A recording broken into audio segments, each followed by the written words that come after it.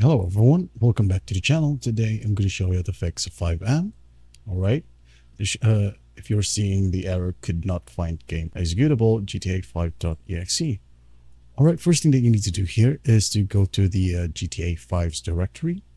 In my case, I have it installed on Steam, which is located usually on C, and program files x86, Steam apps, common, and GTA 5 right here.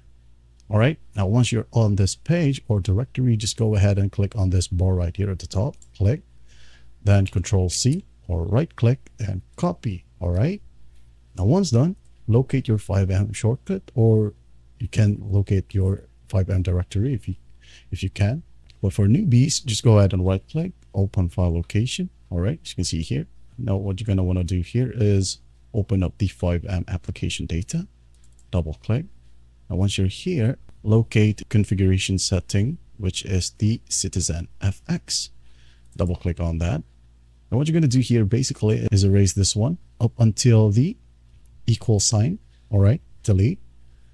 Then right click and paste. All right, once done, Control S to save or file, then save. Close this one, and run FiveM again. And everything should work perfectly fine now. And that is it. I hope this video helps, and please don't forget to share this video to your friends.